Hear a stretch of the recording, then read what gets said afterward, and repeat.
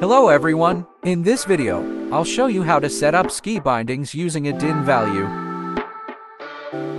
First, we need to find our DIN number. To do that, we'll need a person's weight, height, skill level in skiing, and the length of the ski boot. If you have all the information needed, you're ready to calculate the DIN number. You can either use this chart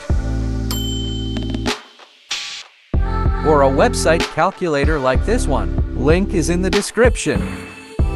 For the setup demonstration, we'll use these values.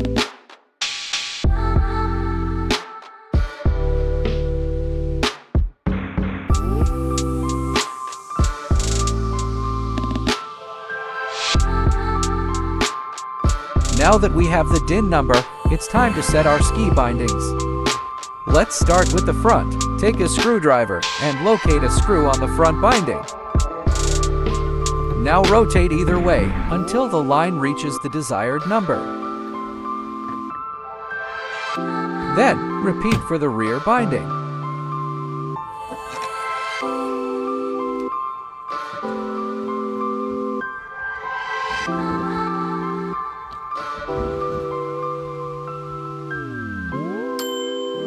And that's it! Your ski bindings are all set!